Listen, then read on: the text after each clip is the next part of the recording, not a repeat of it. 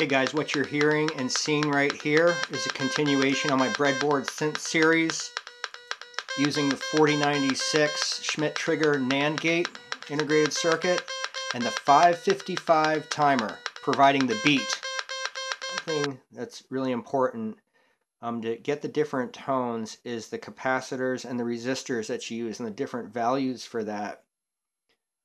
In particular, on this 555, it's really cool oscillator chip. You can generate beats, metronome beats, as well as with smaller capacitor values. They generate like musical tones because the oscillations are such close proximity in the frequency that you really don't get the beat kind of metronome effects that you do with your capacitor values on the order of 100 microfarads and up. Check out my previous video on the Schmidt trigger synthesizer, the breadboard synthesizer, and here you can see a schematic of that. Alright, moving on to the 555 timer. It's similar to the 4096 in the way that you're interfacing some of these pins with resistors and a capacitor on pin 2. So the different values in capacitors and resistors is going to affect your sound.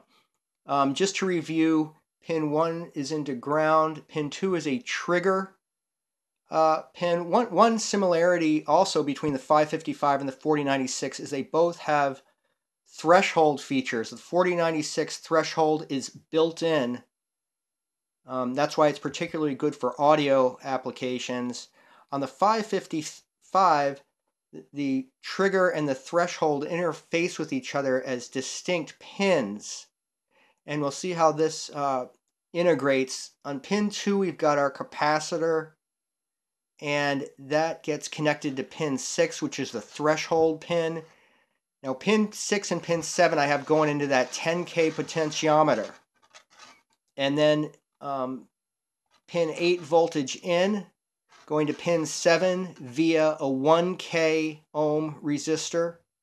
So you see we've got this, again, kind of that overlay of resistance just like we see on the 4096. Now pin 5 is a control voltage. You can research more about that. I did try connecting this to voltage in, and it seemed to really boost the signal quite a bit, but it also screwed up the oscillation, and I just did not get the beat that I wanted.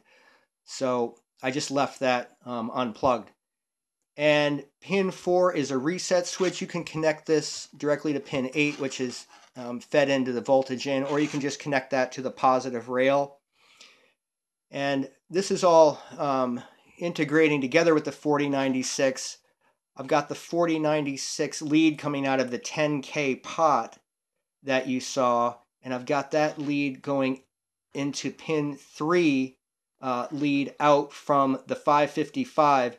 So both outputs from the 555 and the 4096 coming out of the 10K pot are going to the 8 ohm speaker via the LM386 amp module, which is really cool for boosting the signal, and that amp module has got its own 10K pot as well.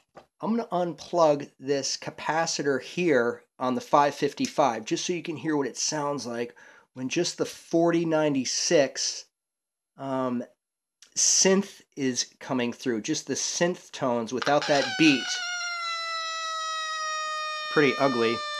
You're hearing two different tones oscillating just from that module.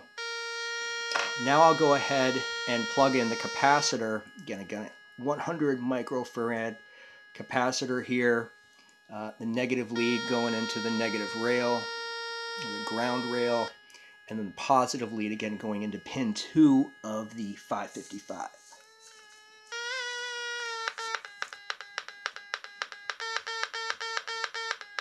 Now we got our full synth. I can also trim the value of the 10K pot on the 555 to speed up or slow down that beat. Hear that speeding up. Hey guys, thanks for watching. Subscribe to my channel. and share this video with your friends and peers who are into breadboarding.